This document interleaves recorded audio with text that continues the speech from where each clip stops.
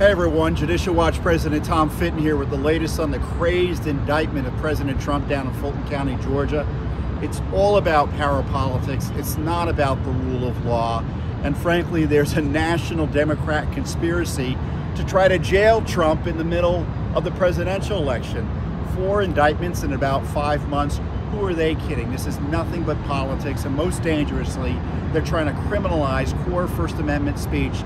They don't want anyone to dispute elections, and if they don't like what they're saying, as they're seeing in Fulton County, they'll try to jail you, not only President Trump, but other people around him who are doing their jobs under law and exercising their rights as free people in the United States of America.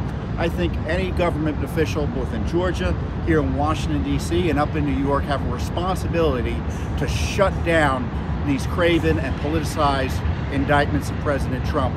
Our republic is at stake.